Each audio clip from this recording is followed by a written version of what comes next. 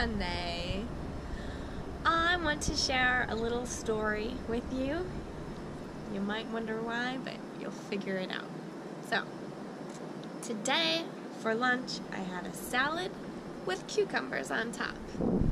And this is an important thing because for years I would not touch cucumbers. I thought they were disgusting. I mean, honestly, there's not much flavor to them, but there was this time when I was in college when I ate a cucumber that was past its best, like to the point where it was a really bad decision, but I was sort of doing that.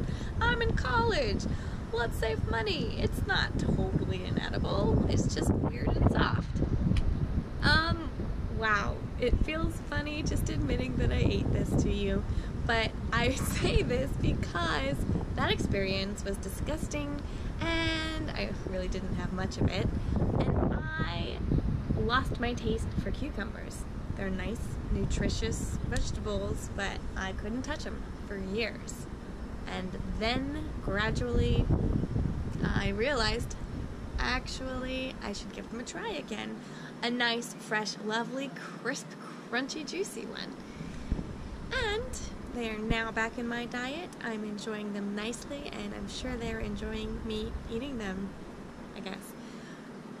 And this goes for you. The point of the story is that can be translated in many ways. It was something that you tried that you didn't like, it was too squishy, past its best, whatever.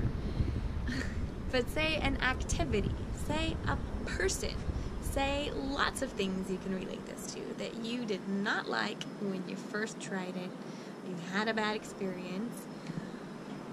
So why don't you try it again? It might be delicious, it might be amazing, you might have a different perspective because the you today is different than the you back then who tried this thing, who tried befriending this person, who tried whatever it is.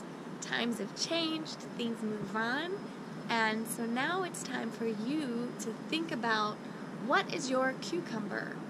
What is your thing that you have just cut out of your life because it was gross that one day, and realize that actually it could be healthy, crispy, delightful, and wonderful for you today. It could be an activity that's so much fun, maybe bicycling, you had a bad crash, but actually you love it, really, and so it's time you get back on that bike. Or, I don't know, your neighborhood baker. Maybe he had a grumpy day, but actually he's an awesome guy, and it's time you get to know him. Those are my comparison ideas for you.